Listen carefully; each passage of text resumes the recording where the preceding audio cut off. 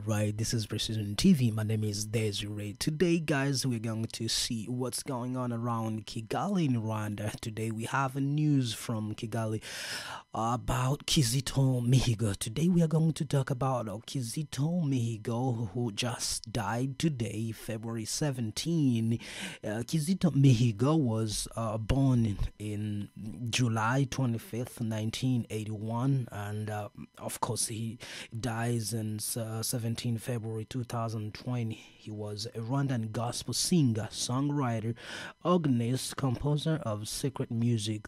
He was also a television presenter, genocide survivor, and peace and reconciliation activist. He studied at the Conservatoire de Paris in France in 2010. He created the Kizito Mihigo Peace Foundation in April 2014 after releasing a critical song challenging the official narrative of the genocide against Tutsi. Mihigo was arrested and charged with the planning to outside the government.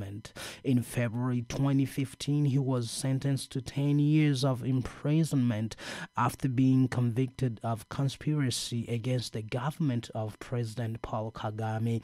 On 15 September 2018, with the Victoire Ingabire Umuhoza, Mihigo was released by presidential grace. He was reported to have committed suicide on February 17, 2020, while in police custody after having been rearrested while attempting to bribe his way out of the country illegally and sneak into Burundi for alleged rebel activist. Yes, this is news from Precision TV, and of course you can have more news going on around the world.